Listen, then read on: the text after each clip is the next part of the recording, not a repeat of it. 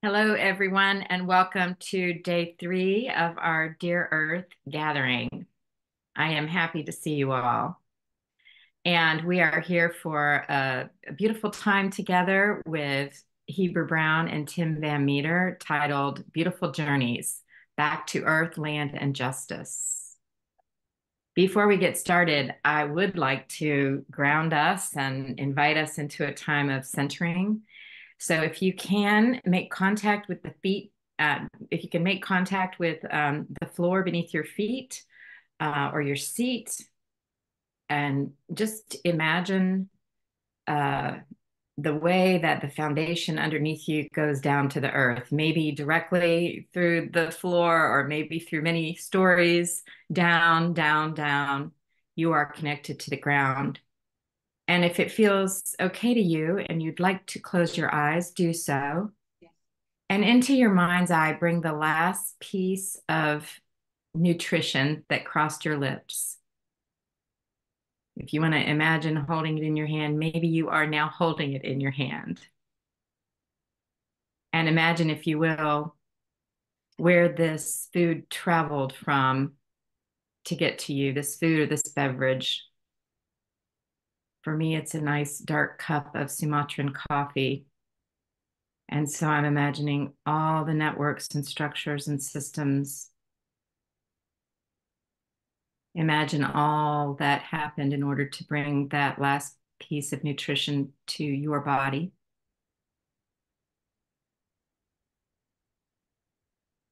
Take a deep breath in and a deep breath out. And on the in-breath, experience gratitude. And on the out-breath, acknowledge grief. Every bit of nutrition that we receive these days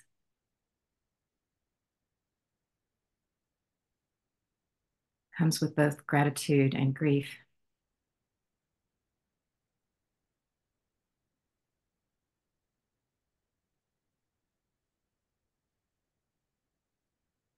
Give thanks for the nutrients and the hands of the laborers who bring nutrition to our body. And we grieve all the ways that the earth is broken daily by the systems and structures that bring it to us. And we acknowledge with gratitude all the new ways and ancient ways that are healing and whole, our backyard gardens, our community gardens where we buy radishes from the farmer who grew them or sell radishes to the people who eat them. With this sense of grief and gratitude holding hands, I invite you to come back to this beautiful group of faces on the screen in front of us. And allow me, please, to introduce you to two friends. Reverend Dr. Heber Brown is a catalyst for personal transformation and social change and has been doing that work for more than 20 years. For 14 years, he served as pastor of Mount Pleasant Baptist Church in Baltimore, where he personally experienced the impacts of food apartheid. He started a community garden in his church yard where elders taught how to grow and eat healthy local fruits and vegetables. And this inspired him to launch the Black Church Food Security Network, which advances food security and food sovereignty by co-creating Black food ecosystems. This is anchored by more than 250 Black congregations in partnership with Black farmers and other food justice stakeholders. Heber serves on the board of Bread for the World and has received numerous awards, including an Ashoka Fellowship for Changemakers and the Locke Innovative Leaders Award. He is the author of the forthcoming book, Nothing More Sacred: Radical Stories of Black Church Food, Faith, and Freedom. Heber is the loving father of 2 boys and many fig trees. That's where I usually see him, is out harvesting from his garden. And I'm sure he's happy to be with us this morning, and he will move directly to that garden as soon as he finishes with us today. Heber, thanks for being with us. Dr. Tim Van Meter is Associate Professor of Methodist Theological School in Ohio, where he leads ecology and justice specializations. He is the director of a grant program leading pastoral and lay education, exploring climate change, anti-racism, trauma-informed responses, and possibilities for resilient communities. In 2023, he led a 6-week educational engagement with young adults exploring the intersections of food sovereignty, anti-racism, climate change, and complex challenges of constructing hopeful vocation and hospitable, resilient communities. He'll tell you more about what he's been up to, but he's been joining us this week. He's a longtime friend of the REA and will be he's joining us from the shores of Lake Superior, where his 2 siblings will be camping out with him for the next week. And I believe there are some important dogs in his life, but I'll leave that up to you, Tim, to introduce them to us. Thank you both, friends, for being with us and leading us into a beautiful journey where I expect grief and gratitude will both be called forth. Good morning, and thank you, Dory, and thank you to the REA community for the opportunity to be a part of this morning's gathering. Well, it's morning for me. I want to acknowledge that it's all times of day for many of you who are watching at this time, and I want to thank you for making the sacrifice to join in no matter the hour that you're in at this particular moment. As Dory said, I am grateful and blessed to be the founder and executive director of an organization called the Black Church Food Security Network. This organization's home base is in Baltimore, Maryland, in the United States, on the East Coast of the country. But we stretch far beyond our home base, and I'll be talking about that in a few moments. I'm going to share about the Black Church Food Security Network. And as I'm talking about the work of the organization, I feel inspired this particular morning to also talk about my journey and my growth alongside the growth and the journey of the organization, for the two in many ways are intertwined. I'll share my screen and get right into it. As Dory said, this organization started in the context of me serving as the pastor of the Pleasant Hope Baptist Church in Baltimore. And I am what's called a preacher's kid. And when I was called to the Pleasant Hope Baptist Church, I was coming straight from under the wing of my father, Bishop Heber Brown II, who still pastors our home church and has been pastoring for well over 35 years. And so leaving from him to go to pastor the Pleasant Hope Baptist Church, despite me being a preacher's kid, I learned so much about the reality of living and sitting in that role and in that space for myself, and not just watching from close distance. And so the story of the Black Church Food Security Network really begins with my time pastoring this congregation. This is an aerial view of the neighborhood, and in the bottom right corner of this picture, there's a yellow circle. That yellow circle is over top the Pleasant Hope Baptist Church where I served. And while pastoring there, I observed and paid attention to a cycle of members of my church being hospitalized.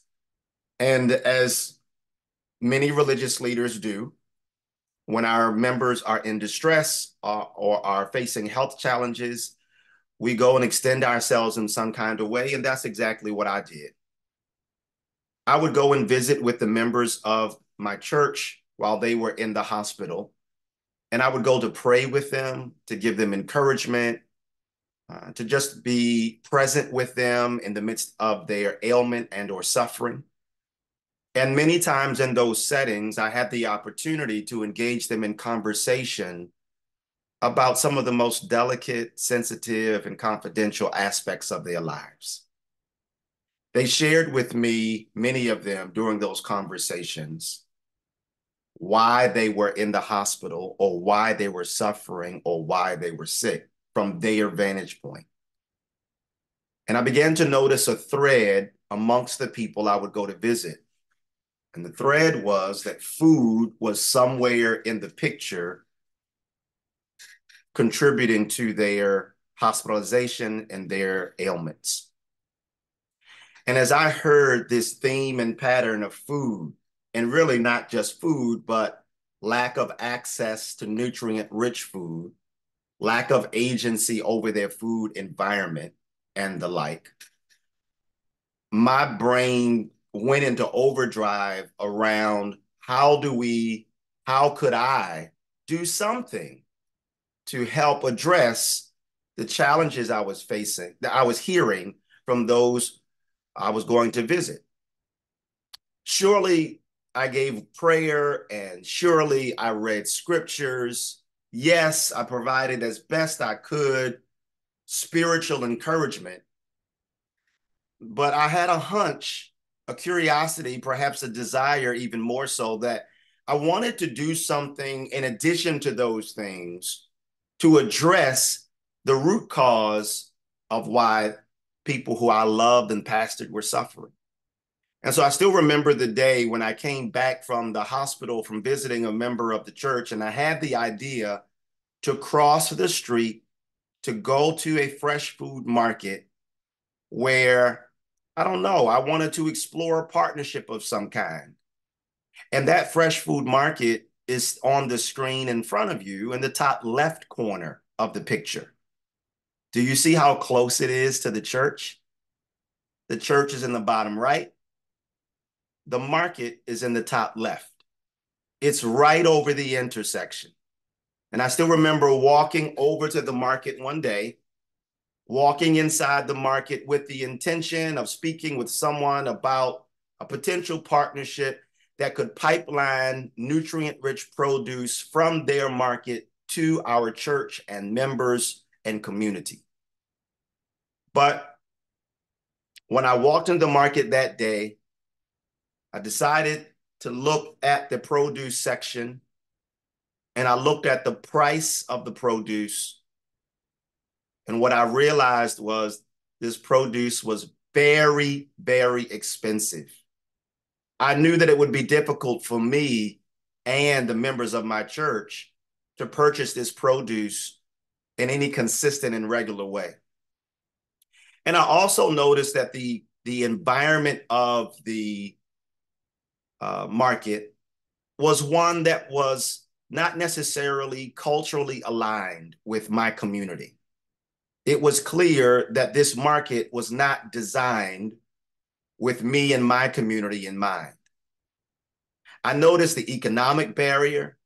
I noticed the cultural obstacles and barriers, and I was discouraged from speaking to anyone in the market.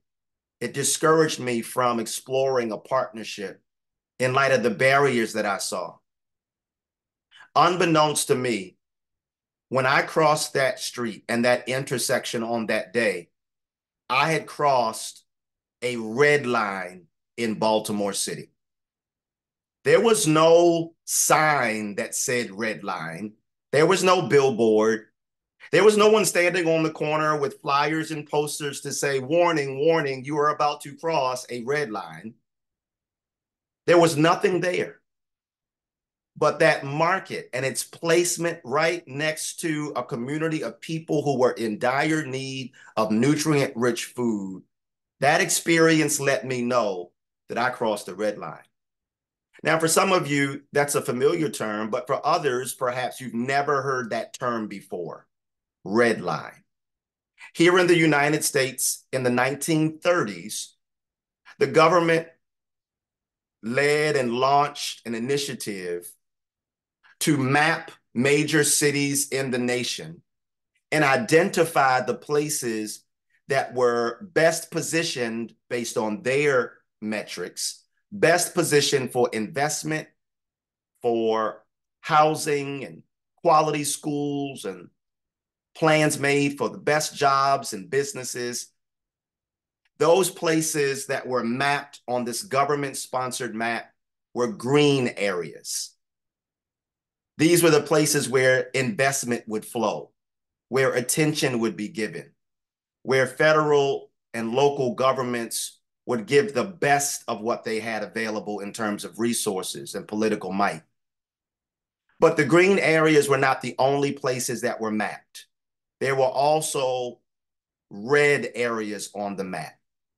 And the red areas were the places where the government and business leaders decided there would not be high levels of investment. These were not desirable places to live. These were not places where there would be resources that would flow to improve the quality of life. These maps were established beginning in the early 1930s. And these red areas on the map eventually came to be known as red line areas. These red zones on the map were places that helped to uplift and prop up racial segregation, that helped to lift up and prop up white supremacy and racism. And the ripple effect of those decisions in the 1930s also has a connection to food, because the red zoned areas on the map also were the places where resources would not flow to prop up and or support opportunities for residents to be in close proximity to their own food environment and nutrient-rich food sources. Many Black communities were placed in these red zoned, red lined areas.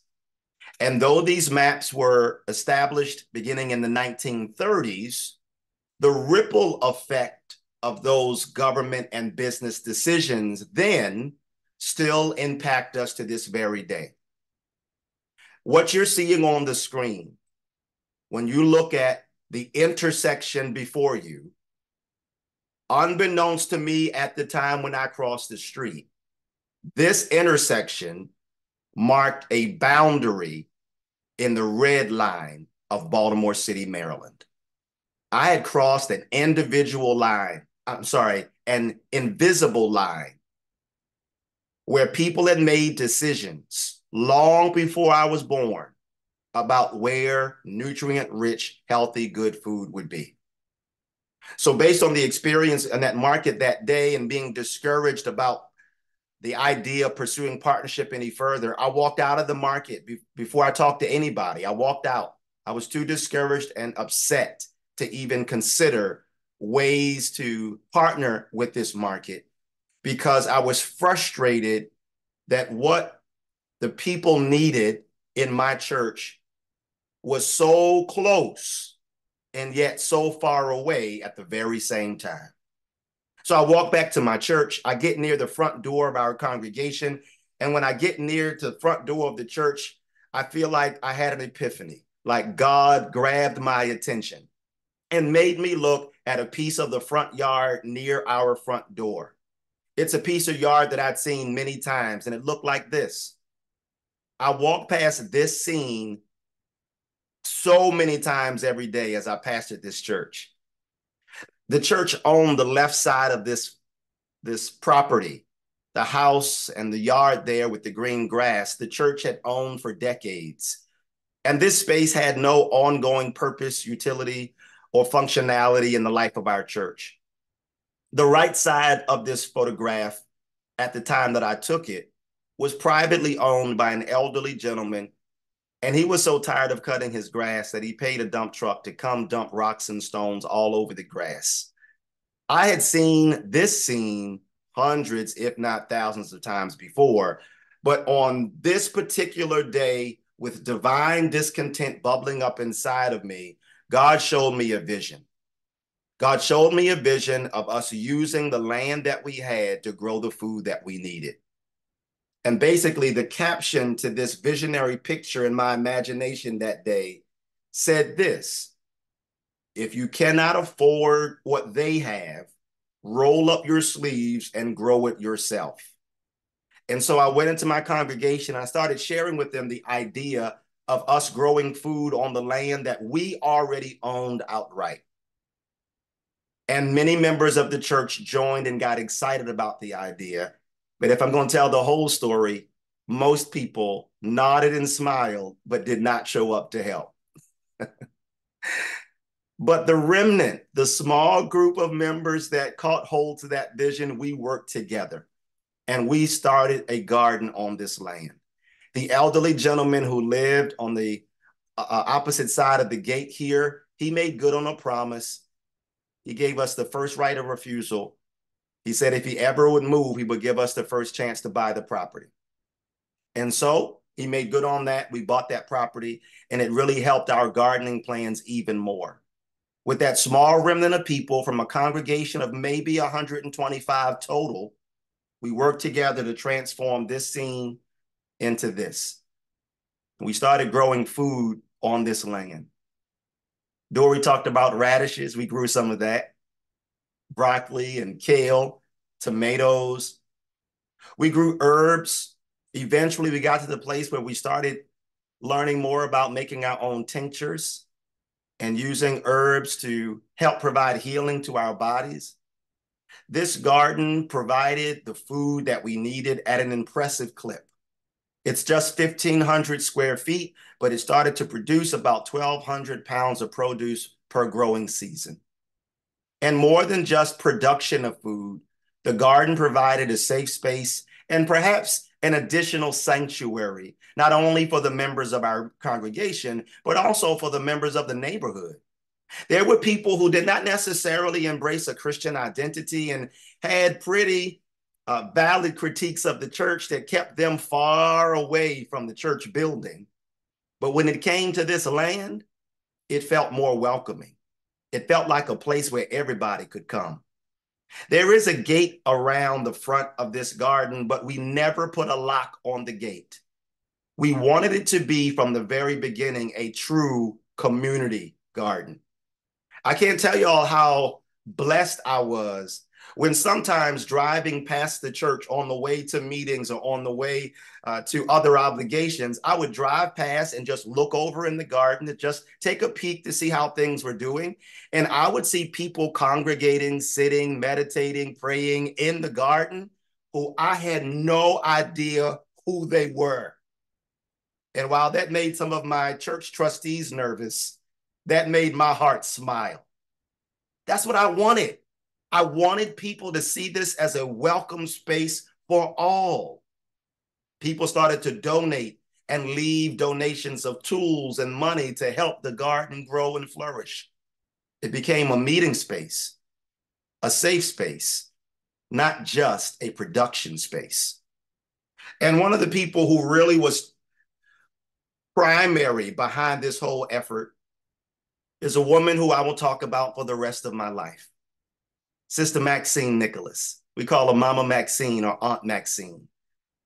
Maxine Nicholas grew up in the South here in the United States, in North Carolina, and she grew up on a farm with about 8 brothers and sisters. She grew up in close proximity in relationship to the land. She grew up growing food. She grew up in an agrarian community that lived at a different pace and rhythm of life, oftentimes very different than the fast pace of the urban city experience. So when I stood up that day and I said, church, let's start a garden, it was Sister Maxine who really was the one who took the vision, the idea, the words, and led the way in manifesting. She became the portal through which we experienced God's presence in our midst on this land, in our space. And we all, me included as the pastor, became her mentees. We became under her tutelage as we learned from her in this space. She passed away in 2017, but the fingerprint that she left on the space still impacts us to this very day. And what I realized was that this dynamic of a church with a little bit of land and people who knew what it was to live in close proximity and relationship with the soil and with the earth. These were not unique just to my church. Many other churches have the same thing, a little bit of land, a remnant of people, and some kind of familiarity, some kind of interest, drive, curiosity about living in closer proximity and a healthier rhythm and frequency with the earth.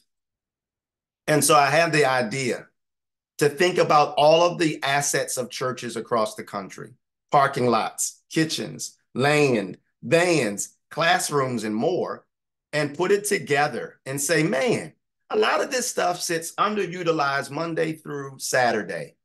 Why not find sacred use for it throughout the week? And that helped to get the ball rolling for this idea. It sent me into my history books, and I'm a history nerd. I love studying history, and I go into history to get clues about how I and we can show up today, and perhaps even what we can dream about the future. And I started meeting all of these sacred ancestors, these dynamic religious leaders who in their own ways found creative, innovative, dynamic, and encouraging ways to have their congregations, ministries, and organizations have a land-based, agrarian, food-based, soil-based aspect. People like Mrs. Fannie Lou Hamer, pictured in the top left of the corner, or organizations, social groups like the Black Panther Party, pictured in the bottom right at the free breakfast program they started for children.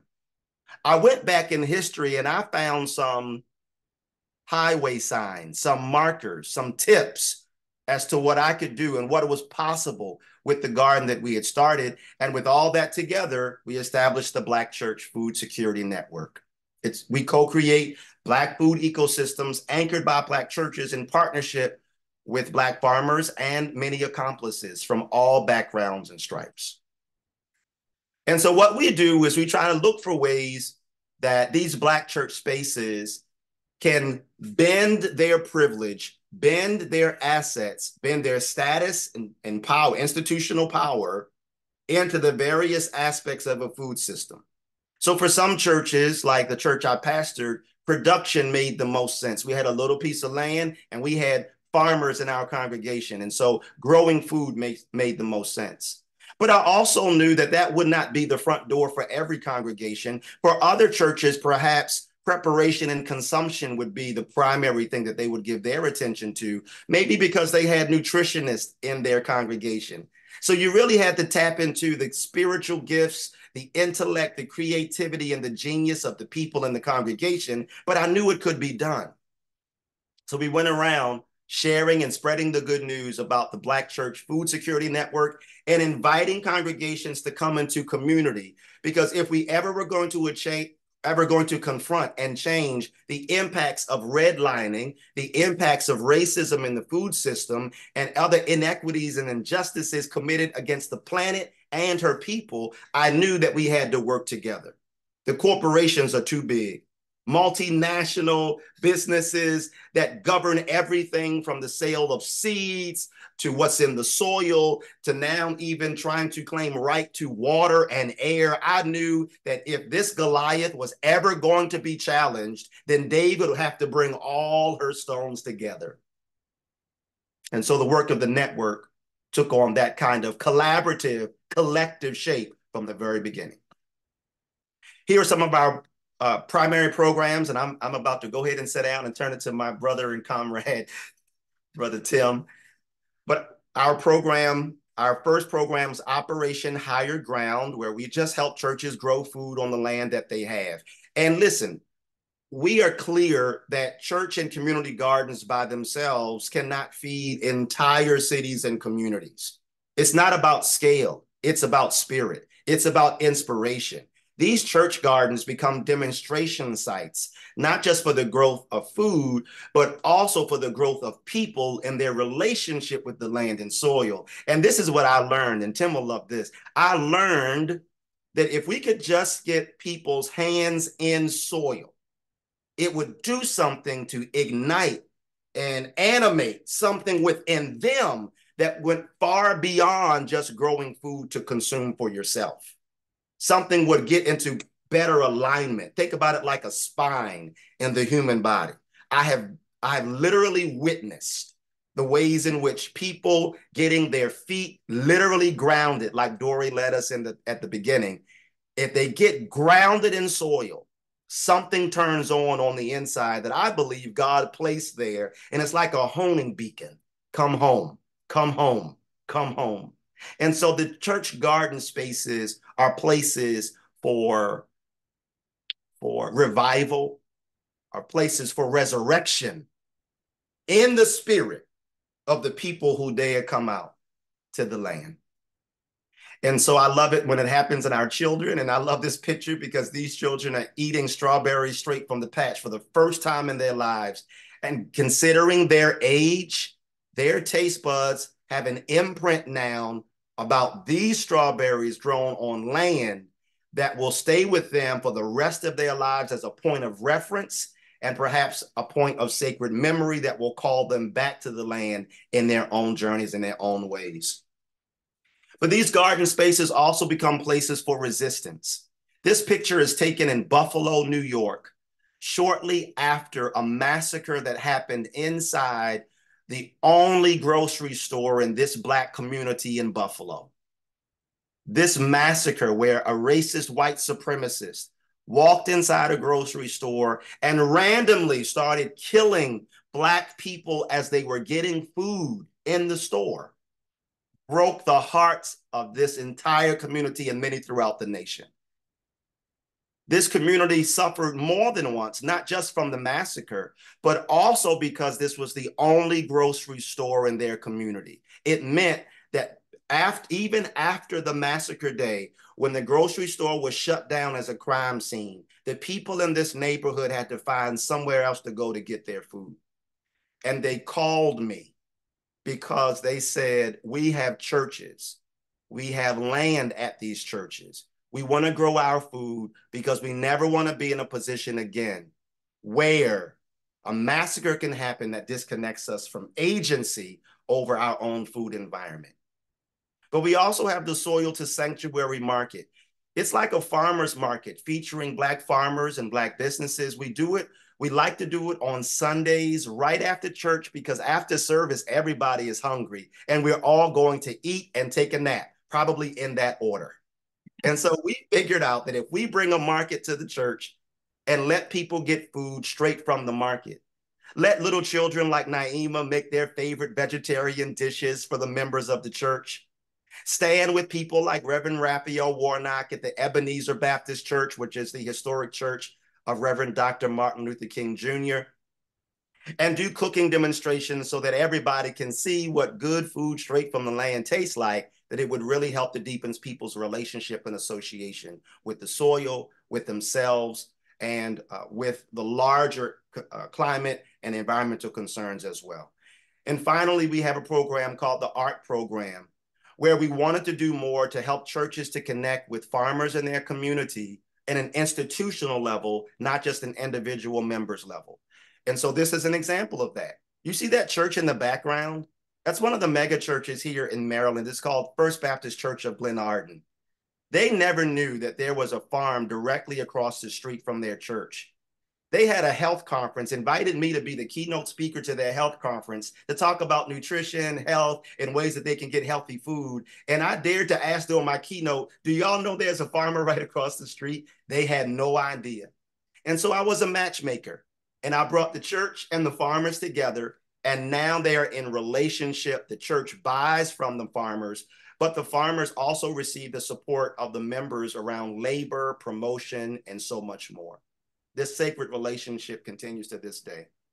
And it's that kind of pollinating. I think of myself sometimes as a people pollinator because I just love going to communities to connect them with each other better, help them see one another, help them see the farmers, get closer to land, and come closer to this powerful, united network of congregations, farmers, stakeholders, and accomplices working together.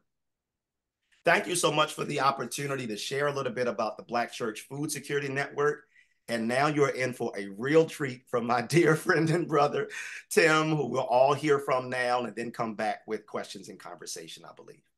Tim, I want to pause for 1 minute to, yes, let's see all of the shows of thanks and appreciation for what Heber just shared with us.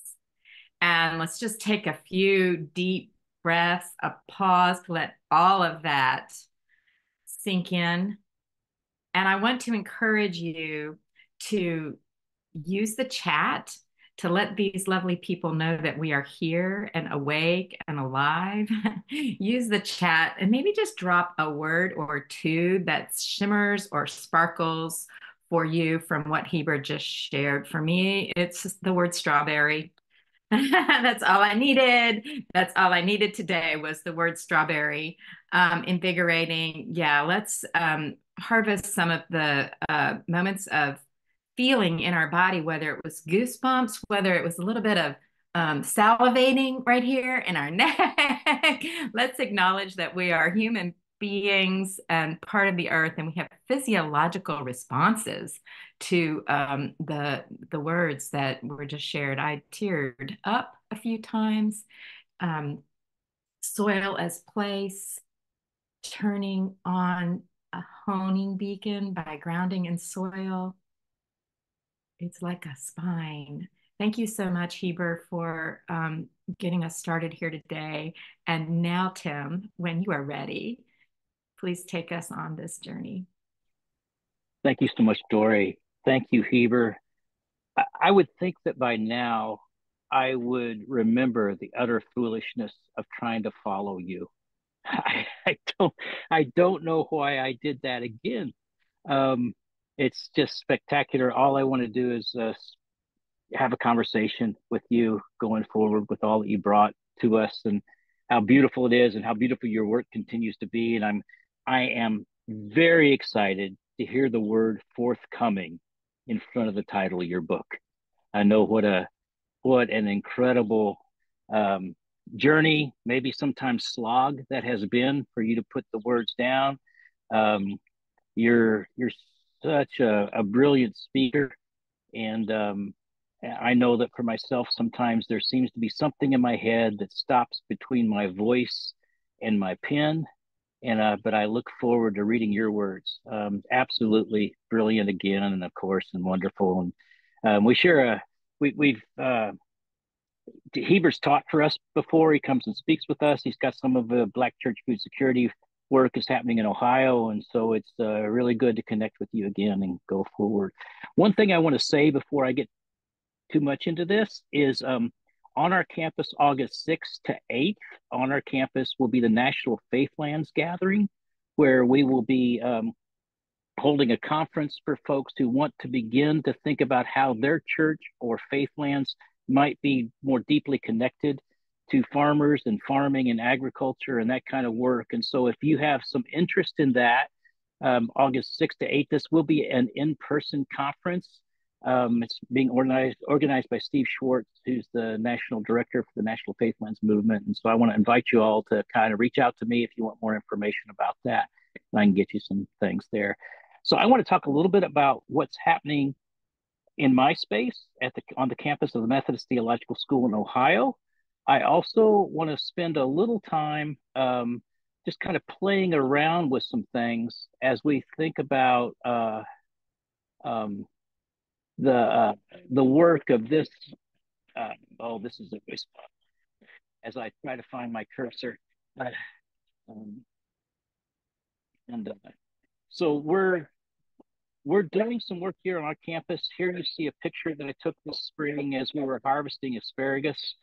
Currently, we have about 7 farm interns, about 8 or 9 students who are working summer full-time on the farm, along with a full-time farmer who has full benefits, a full-time farm educator with full benefits, a full-time farm-to-table chef. I promise you there is no institution in the country, educational institution, that has better food than we do.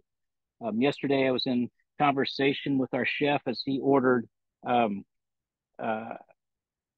from friends of mine, Jesse and Chelsea at the Fox Hollow Farm Naturally. He ordered pork and lamb. We do have proteins from a variety of things, but we buy our proteins from farmers we know their growing practices, and we go forward with that in relationship. We could have a deeper conversation around vegetarianism, veganism, and that I might bring a little bit of that up. But for the most part, we are a place that believes that we're going to be in relationship with our farming friends and support them in ways that allow us to go forward with the best and healthiest food possible. Right now, we're growing about 140 different. No, I think we're up to about 175 different vegetables varieties on our campus. On this year, I think we have about 6 acres in production. We have a total of about 12 and a half that could be in production. Our farm land occurs on both ends of our campus. We are centrally located in the midst of it. And it's one of the things we've done around this idea of how do we engage our work there. So I want to begin with a poem. For the last decade, I've taught a class on our campus called Grief, Reality, Hope, kind of the theological construction of hope in the midst of existential crisis. This class came about in response to my students telling me I'm getting ready to pull a border collie close to me, so he stops barking. And sorry about that. He's going a little crazy. There's a bicycle going by, and they must be herded at all costs. But I teach a class on grief, reality, hope. This arose because my students told me they couldn't take another class with me because it ended up being unable to sleep and kind of living in despair for weeks at a time after talking about climate and climate change and food sovereignty and food insecurity, the idea of food apartheid, or other aspects we might use about the intentional redlining of food within neighborhoods, and some of the things that we cover in the midst of this work. And so this particular poem is the one that I always frame the beginning of the class, by Andrew Hudgens, called In. When we first heard from blocks away the fog truck's blustery roar, we dropped our toys, leapt from our meals, and scrambled out the door. Into an evening briefly fuzzy, we yearned to be transformed, translated past confining flesh to disembodied spirit. We swarmed in thick smoke, taking human form before we blurred again, turned vague and then invisible in temporary heaven. Freed of bodies by the fog, we laughed, we sang, we shouted. We were our voices, nothing else. Voice was all we wanted. The white clouds tumbled down our streets, pursued by spellbound children who chased the most distorting clouds, ecstatic in the poison. And I think for this poem, in some ways, it frames our contemporary situation in the midst of where we are. I was one of those kids in this poem, chasing after the DDT truck, spraying for mosquitoes in my grandparents' neighborhood. And this is somewhat generational, but I remember specifically just so excited to play in that fog and how exciting it was to do that. And I think this is, in some ways, a pretty strong metaphor for our current situation, that we're laughing, we're joyful, we're happy, we think we're in the midst of understanding where we are and going in that, but really we're existing in a way that is so out of relationship to where we could be in the world, that the framing of our lives, and even when we think about sustainability, is the idea of sustainability that is able to continue the comfort and the disconnection that we move forward. I was playing around a little bit with the idea of the conference theme, which I love, with Dear Earth, but I was wondering, what if the Earth wrote a letter back to us? Dear humans, you know, I'm wondering, like, one of the letters I thought was, it might begin, Dear humans, we're just not that into you. You know, we just, whatever you've been for us has not been what the design was from the creator from the beginning. The idea of exploitation. I wonder if what that letter might read that came back to us, and how we might live in response to the grief of where we are. And we heard really wonderful things. I've been in multiple sessions, as is said, whenever we can remember to the time change between here and where I am now and the different things. But the Woodley's talking about community and partnership and living within the land. And, you know, I think that the earth one of the things the earth would ask us to do is to not just decenter ourselves, but to understand that we don't play any significance in the overall balance of creation as it stands. We could, and certain individuals do. I think I look to my friend and brother Heber Brown and others within this room that we work towards that. But as a species, we often place ourselves in resistance to the world around us. So the work that I began to talk about on MTSO's campus began when we began to think about our connection to our own mission and work together. I taught a course in 2008 where we began once a month. It was on ecological religious education. A few of y'all know this in the room, but for those of y'all who don't, my dissertation, I found a way to leverage a little money left over from a grant from the Lilly Endowment to take college students sea kayaking in South Georgia, and we designed an ecological religious education that together in kind of cooperative communal model of education to think carefully through poetry, through short essays, through the history of Sapelo Island, through the marshes and some of the areas that we explored through kayak to begin to think about our different place on the planet.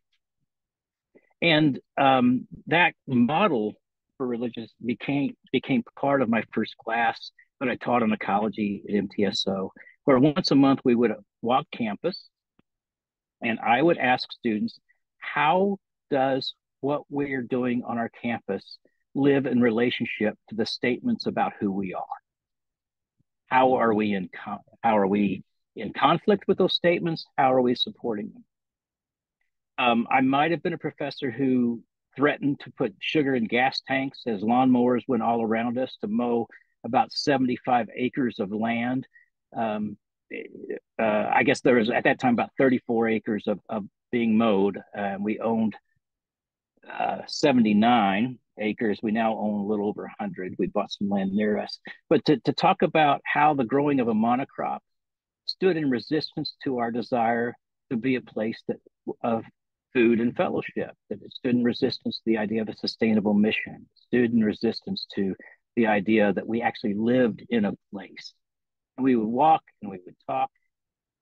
And at that time, our president talked about having an open door policy. And so I would tell students, if you want this to change, you need to take advantage of that and go and sit down with the president of the institution and talk about how we might be a different institution. And out of that, a couple of years, the farm developed, as well as some other commitments. These are some of the things we've done since 2008 when that first class took place. I'm not going to read through all of them. There's a number of things we continue to do, but I think importantly, what it's done more than anything is changed our relationship to our community. We have a lot more connection with folks who are doing urban farming and rural farming in the area. I sit on the agroecosystems executive board for the Ohio State University as one of their board members. That's something that I don't know too many other theological folks have the ability to do, but that came about because colleagues at Ohio State in the ag school who were doing organics and other forms of food systems agriculture talked about us having the shortest food chain in the state of Ohio. It's about 100 meters from our fields to wash to the kitchen. And our food in our dining halls, about 85% local, humane, organic from our farm and from about 14 to 18 farms within about 45 miles that we buy from. And we shifted some of the economics of those farms that we buy from in that we signed contracts at the beginning of the growing season, pay half the contract, and then at the completion and delivery of the food, we pay the other half of the contract. That gives them less exposure when it comes to growing things and doing that work, and gives us an opportunity to kind of have an ongoing strong relationship with local farmers. One of the things our institutional farm could have done is undercut the very farmers we say we want to be in relationship with, and we don't want to do that. Also moved. I mentioned the farm team. We also have a land stewardship team that's taking out some of the invasives, honeysuckle in particular, and some others, reinstituting kind of a food forest areas in about 16, 17 acres of our campus, growing pawpaws and some other understory plants that will both benefit the forest and the soils, but also benefit wildlife populations as well as the human beings we are living there. And then some other things here. One of the things Dory mentioned that I just want to say briefly, and I don't want to go too deeply into it. I have had the privilege of leading some grants. I did leave the Lilly Pathways Endowment Grant in May. Not something I wanted to do, but it became, I had to make a decision of integrity. You have to determine how long you're going to let, let's just say I that's all I need to say. This is being recorded, and it's kind of an exposed position there with damaged people damage people, and I decided I did not want to be damaged any further from one of the members of our leadership. But there's a lot of good things going on here. Heber, I think one of the first places we met was at the seminary colloquy on ecology, race, and religion, where you came out and we began to talk about what that might look like. Just gatherings of people that were intentionally more people of color than white folks, more women than men, to try to shift the dynamics within those conversations. And myself and some of my colleagues, white male colleagues, kind of committing to not be the first person to speak in the room, committing to not doing some things, and allowing Melanie Harris has participated in these, Christopher Carter, a number of other folks, and found them to be a rich and important part of that. So these are some of my own thoughts about what am I doing? How is this reshaping how I think about the work that I'm doing? What does it mean to work in intersectional ecology? This fall, we will introduce a new curriculum, and I will begin to teach a 1-week intensive where about 30 people will be present on our campus, and another 20 to 25 incoming students will be online. For every incoming student in our master's program, they take an introduction to practicing ecotheology. And it's a 1-week intensive. And these are some of the elements of that particular course, to where every student who comes on our campus will understand, here are our commitments. You don't have to commit to them, but here are our commitments. What does it mean to be anti-racist? What does it mean to hold a place of welcome and honoring for folks, regardless of their around human sexuality? What does it mean to worship and practice and proclaim in relationship to places and people? What is dialogical knowing in relationship, not just with other human beings, but with our fellow creatures and our fellow places of learning together? So these are some of the principles there. So I want to, I think looking at really quickly at my timer, about halfway. So I want to take a little bit more time just to say, I believe that we are an institution that probably does more and says less. And this is an opportunity to kind of brag a little bit.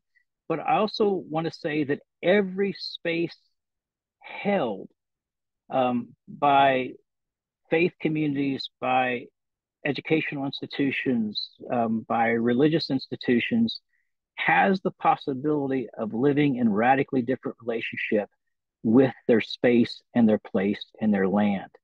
Even if it's along the lines of one of the institutions of higher education, a Muslim institution, that determined they were going to shift their relationship to food and just did like 18-inch beds along the sides of their buildings and grew things up the sides of their buildings because they wanted to shift and tear out the bushes that were there, the decorative work that then allowed some kind of productive space to feed themselves, but also to feed the birds and the other wildlife that were in their very urban environment. And part of what I enjoy doing is walking the land or walking the space with faith communities and with people who have a different vision and begin to imagine them. And I'm deeply appreciative of those opportunities. I also want to say one of the spaces this particular journey has taken me on is I find myself in a different space that I have been as I move towards my own shift in vocation, in retirement. This last, I'm not going to go too deeply into this, but this last December, I had a fall off a very small step, but the step hit me in such a way where I tore my kidney, tore my liver, and was bleeding from my spine. And came within, the doctor said, about 12 hours of not being with you all this week.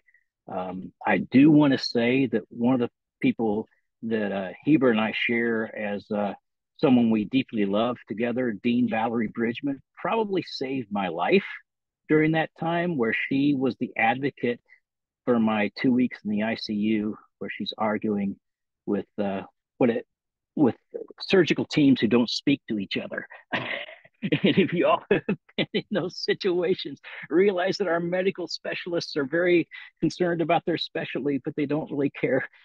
You're just an object on a hospital bed very often. And that was my experience. And it was good to have her there as an advocate and others there too. But one of the things that did for me was to begin to think about what are the lessons I have learned and what are the places I want to go forward into.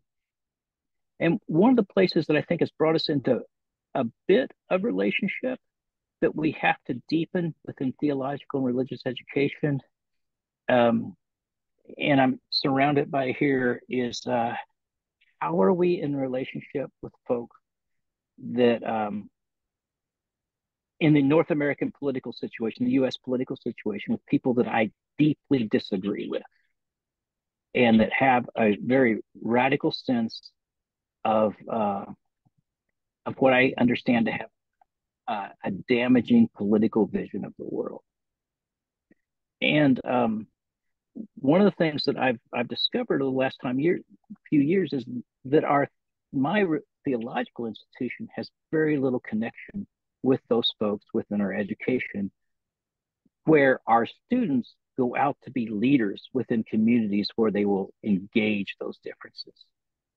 And so we often find ourselves in our institution teaching and preaching and leading from a particular progressive vision of the world and not equipping our students for deep human relationship with people who have radical difference.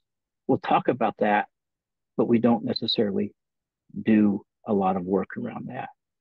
And what I've discovered and want to continue to spend more time doing is to just have the conversations I have with my neighbors. If you go to a campground, I promise you that most of your neighbors are voting for a person different than who you would vote for if you're from North America. In fact, you'll even see some flags. But to engage them in conversation just about what is their actual vision of the world. What are the things that they're afraid of? What are the spaces they want to live in a different place? Can I live out what it's here is number 7, this idea of wisdom grounded in humility with people that I have in radical difference with, and to talk about their kids, that to respond to the little tester questions you'll get here, whether it be around pronouns or about human relationship or elsewhere, to do some deflection, to tell the truth but tell it slant, as we heard from Jennifer yesterday, Jennifer Ayers and others, in relationship with them, and to be in that space. And I'm not sure where that resonates with you all, but for me, I had a conversation after the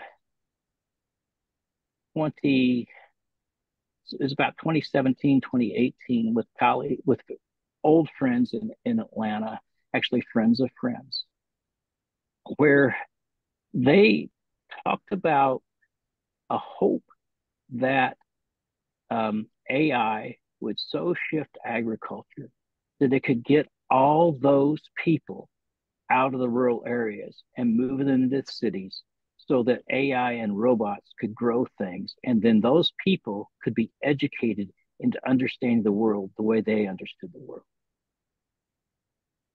And in that conversation, I said, that sounds like genocide.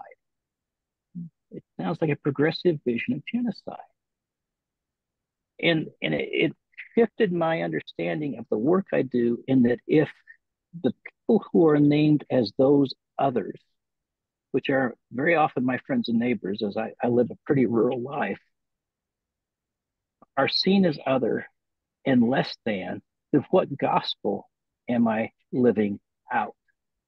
And so this is part of the conversation I want to hold. I'm holding up on the slides because they get worse from here.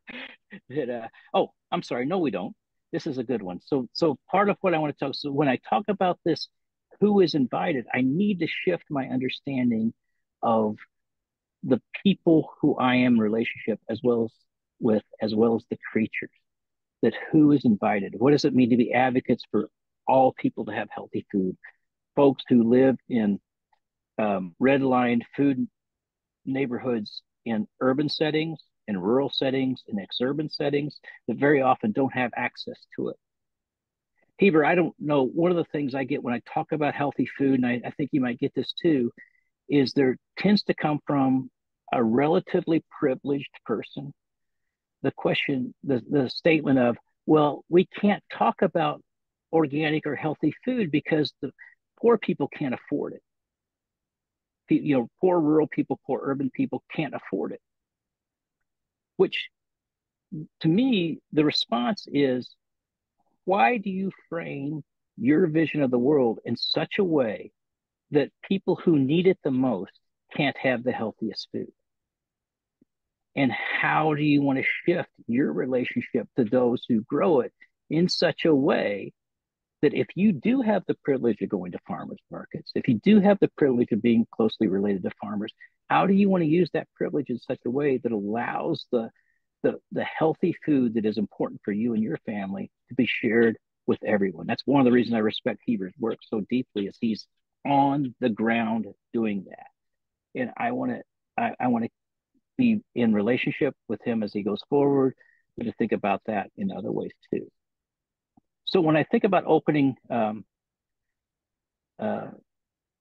places to construct space for life, I think that even though I talk a lot about food and food sovereignty, this is also, we have to be advocates for anti-war in such a way that talks about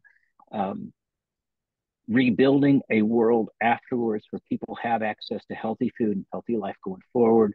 We have to understand the importance of being advocates for children in the midst of this. All these things I think everybody here was committed to, but all of this in my mind is related to food, and it's related to how we educate, how we think about the world. And we need to be doing that.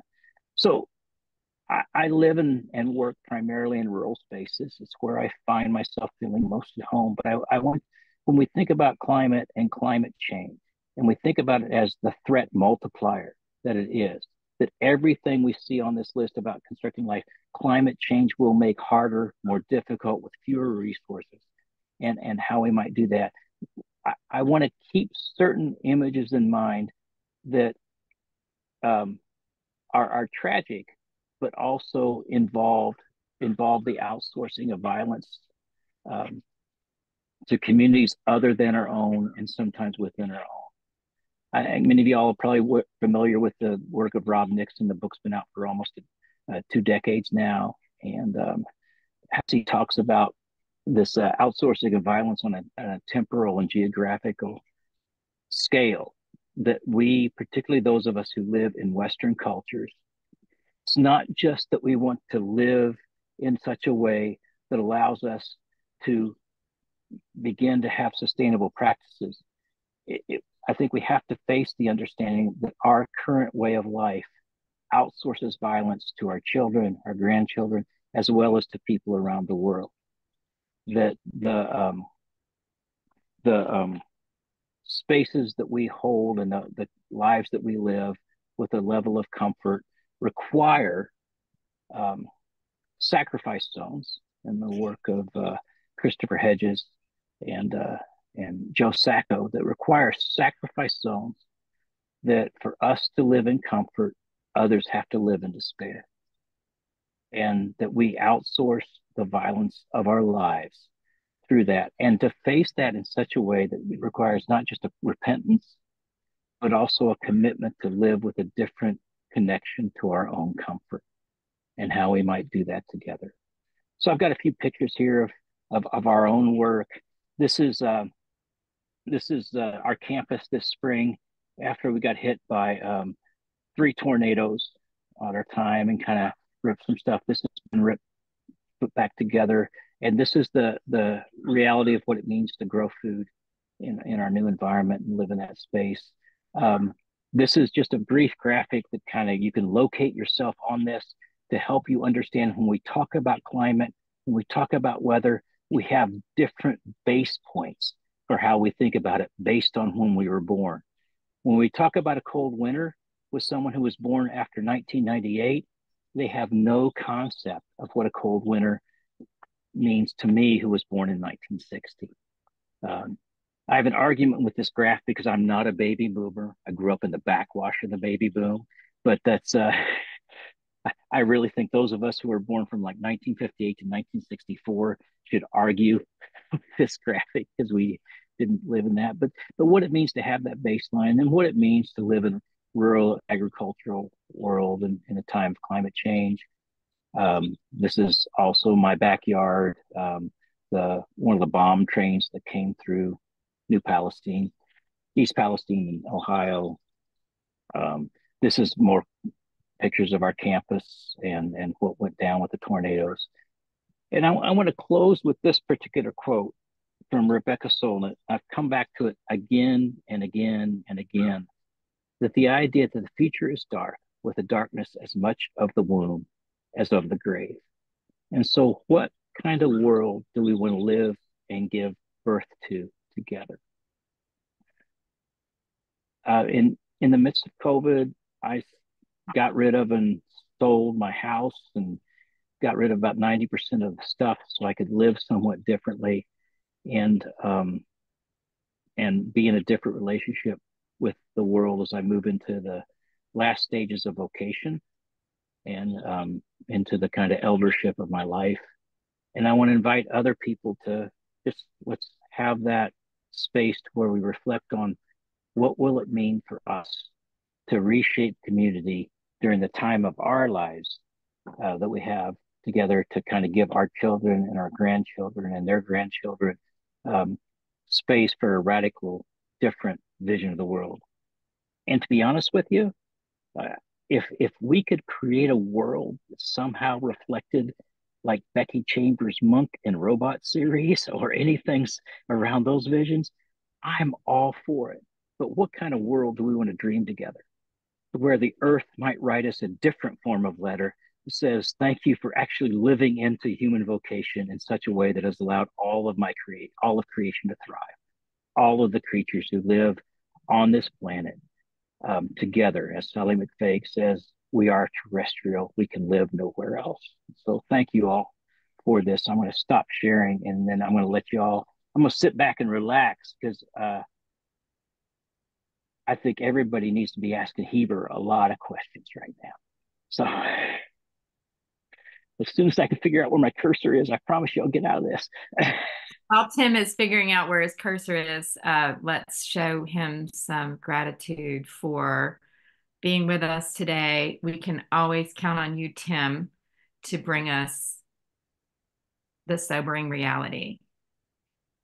And I usually say that as a joke and I say it lightheartedly, but today I'm saying it in all seriousness and with gratitude. Thank you for bringing us the sobering reality as you see it today and as you have seen it for many decades and have been a prophet to us about what is on the horizon. So we thank you very much. And I'd like to invite people to do the same thing that we did with Heber. Put into the chat a few words that are reflecting what is resonant with you after being able to share Tim's reality and hear from his the resilience. Tim, I taught on Bethesda's campus many years ago, and I can testify to the transformation that has taken place there, like radical change. And so if we don't believe that things can change, that is testimony that it can. And I also just want to mention, while people are putting their words in the chat, that I didn't know about your health scare and that brush with mortality. And so grateful to our dear friend, Dr. Valerie Bridgman, for advocating for you in a system that doesn't always take care of us well. So thank you for sharing that vulnerability. Dory, and I want to let you know it made me even meaner. So be careful. When I have a health scare, I might be calling you. We all need good advocates at the bedside. So I'm looking at the chat and I'm seeing some questions pop up and some comments from Jennifer Sanborn. Live with a different connection to our comfort. Mary, of course, loves the robot books. And maybe Mary, you'll put them in the chat so we know which robot books you're talking about. Appreciation from Reverend Sierra Marie. A question from Wanda. What would it look like to live into the fullness of our human vocation? Giving thanks for the book of life that you're writing in the land at Methesco, MTSO. Jennifer here says. Deborah lifts up the term faith lands. And Tim, if you're able, I would love a link to that in the chat. And Orla lifts up the beauty of eldering and honoring the dream of the earth. So I think the place I'd like to invite is for Heber to have some words back at you, and see if after that there is someone who wants to unmute and let us hear their voice as they ask a question that's on their hearts. I see a young one on the screen. Hi, Sophie, and who that young person is with you. Nice to see you. So if that's okay, Heber, do you want to speak back and then we'll let some questions arise? We have about 15 minutes for conversation. Certainly. And good morning. Hi, Jet. I think that we were joking a little bit before going into this session. Tim talked about a hope sandwich. He said, you know, you go first and I'll go with a little bit more of a weightiness to my message, and then we'll come back and lift the spirits a little bit at the end of the session. But given what I heard, I'm grateful for the hope in Tim's presentation. Now, it's, in my view, it's a grounded hope. It's even perhaps an attempt, a pathway to hope. But for me, hope nevertheless, hope nonetheless. And that final quote there, I think, really helped to articulate well for me, kind of through words, what I experienced, Tim, through your presentation today. Is the darkness of the womb and the darkness of the grave. And holding those side by side really did something to my mind, to my spirit. I felt something in the kindred darkness of both the womb and the grave. And perhaps even some kindred connection between what happens as you move through the darkness in both of those veins. There could be a way to think about it as being very disparate, disconnected, and separate, but there could also be another way to think about the darkness of the womb and the darkness of the grave being very similar in what happens next. And it makes me, in this moment, sitting with the gravitas of your presentation, the grounded hope of it all, it makes me release. I feel physiologically, this Dory is speaking in my spirit. I feel in my body a release into what composting has taught me on the land. Mm-hmm. That as much as I am tossing into the compost pile what I would label as devoid of any value, outside of anything nutritious anymore, it's waste, it's scraps, it's But if you let it pile up and tend to it well enough, long enough, then new life even comes from that which was once called waste. And I appreciate the grounded hope, the compostable hope found in clear-eyed recognition of where we are and what is happening, and a resolve to a way forward, and as you beautifully said, a leaning into a deeper and greater human vocation. So thank you for that. And Heber, I want to thank you also for all that you brought and you bring every time. Yes, thank you for your. I think some of my favorite moments are like when I visited your church and we went to a couple farmers and had the conversations in the vehicle on the way out and the way back, and also to be there and also walking our land together. Um, yeah, I don't really want to I don't want to dwell on the health stuff, but I do want to say one of the things that came out of that is I have no fear of death.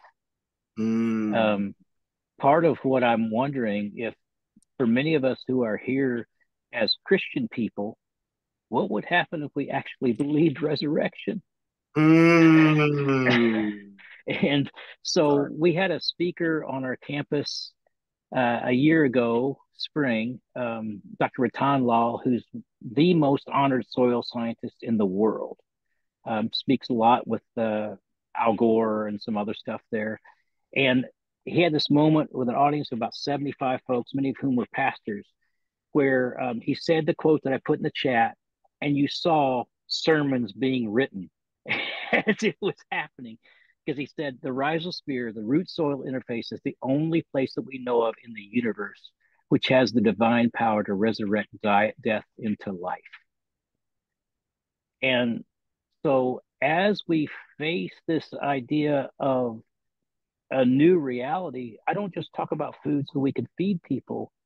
When you talk with Dr. Lal or Vice President Gore or any of those folks, the soil, the place that we live through regenerative practice, has the possibility of putting almost all the carbon we have placed in the atmosphere since the Second World War back into it, bringing that back into it just through radical commitment to making each growing season healthier and deeper and growing in ways that allow carbon to be put back into soil. This is a place where there's actually open and engaged scientific debate, but it's well worth it. So, Heber, when you speak about the sense of compost, that quote came up immediately, but I also think about just walking one of the markets with you at the afternoon and watching the people responded well to your preaching. I don't want to say anything bad about your preaching. People responded well, but they really responded well to the sweet potatoes and some other stuff that was found in the market afterwards, and how they were going to go home and make that. And it was a vision of kind of shared communal life as people thought about coming to table together in a way that, yeah, remains a kind of a grounding metaphor for me. Thank you.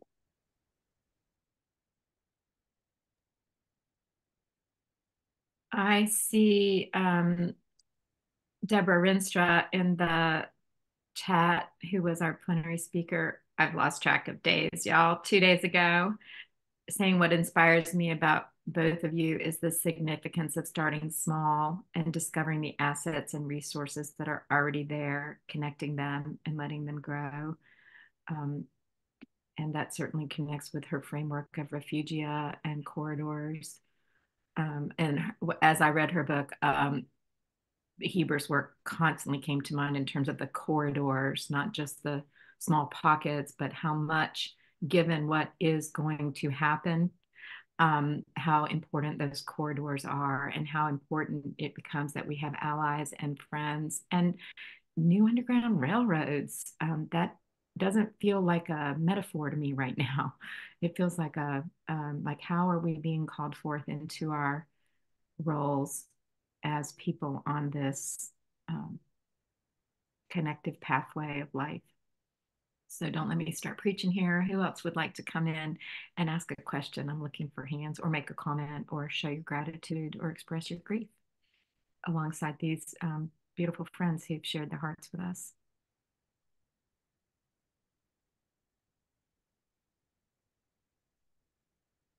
If you are feeling so led, don't wait for me to see your hand. Just unmute and enter the space.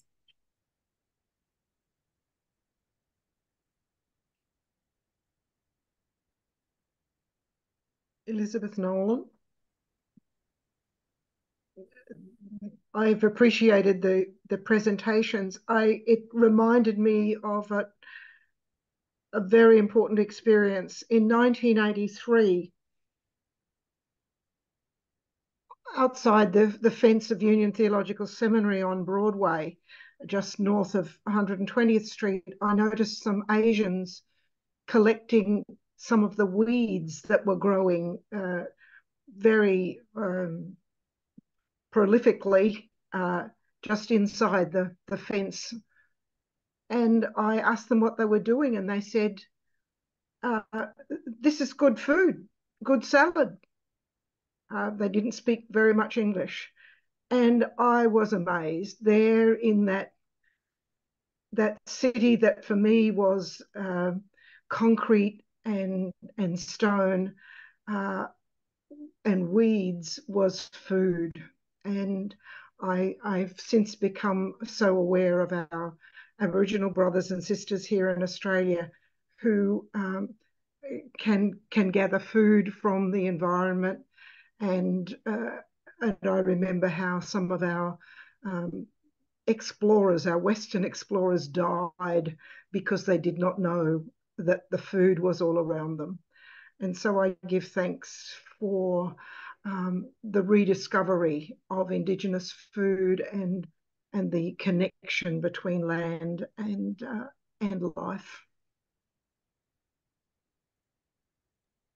Thank you, Elizabeth. Are there others?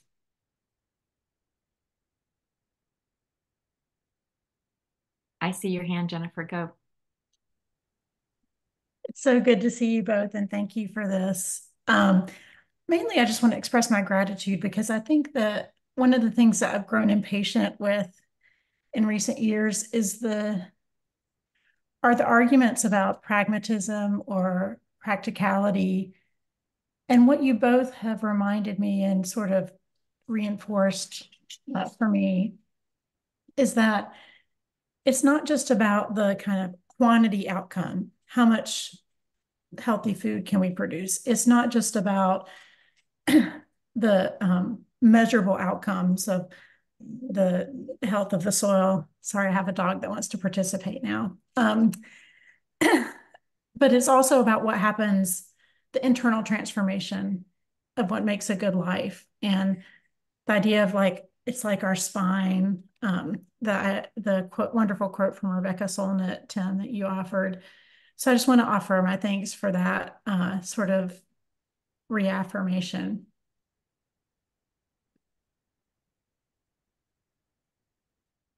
Thanks. And yes, it's nice to have this Rebecca Solnit thread. She showed up in our in a photograph in our plenary last night around fire salons. We have a question from Sophie Callahan wondering if the Faith Lands Conference is an annual event. Can either of you speak to that?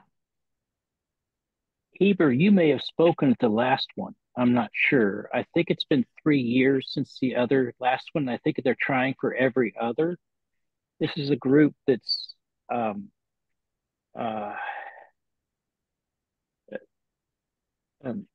trying to think of some of the other folks involved, and names are escaping me right now. Nuria Parrish, I think, some other folks. So Steve Schwartz, who the Interfaith Co-op work that he does out in California, is trying for every other year. This is the first time the conference has not happened in California. I know that. And so it'll be on our campus. Please follow up with the website. I did put it in there, and be in contact with Steve, and I'll try to get any connection, but I think every other year is their goal. Great. And Deborah, I see that you're on screen now. Would you mind telling us more about Neriah Love Parish of Plainsong Farm? Oh, hi, everybody. Yes, it's so great to be here. And I'm just so grateful for this session and so inspired by it. Yeah, Nuria founded Plainsong Farm, which is here in Michigan, a while ago. And she's just retired from the farm, although it's still very much operating. But when she had this vision to form a faith-based farm, she was really surprised to find that there wasn't much of a network for people working on faith lands. I love this term. And that has changed so radically, according to her, in the past even 10 to 15 years. So I wonder if Tim and Heber could talk about that too. Have they noticed this building of this meshing network of people doing work like this?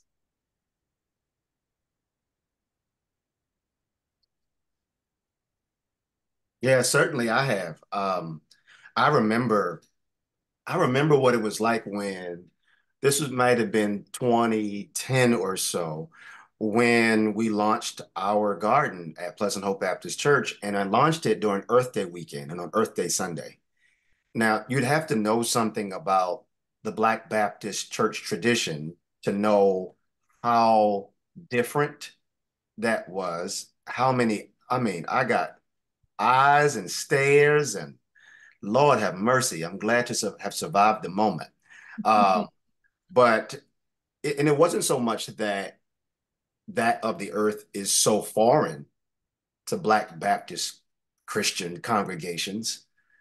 We've always and long been in rhythm with spirit and soil as a part of who we are and always have been, which, that connection relationship did not start with slavery.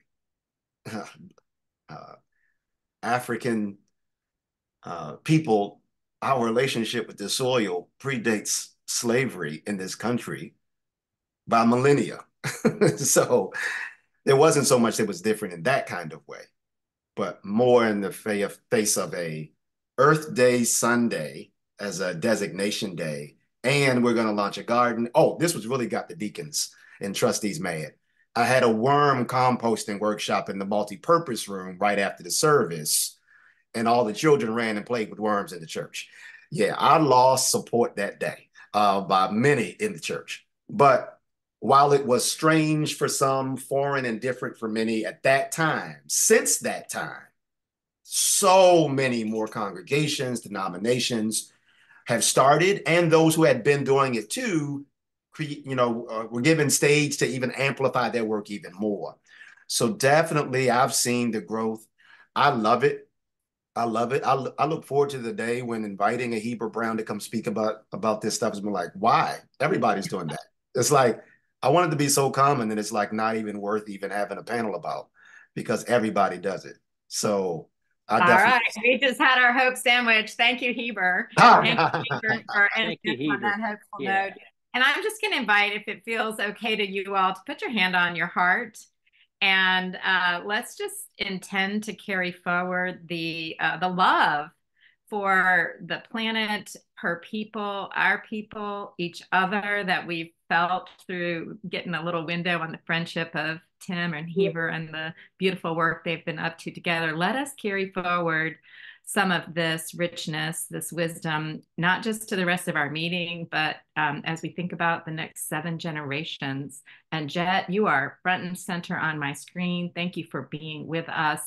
And thank you all for being here. Thank you. Thank you. Jet wanted to ask you a question. What's your favorite vegetable?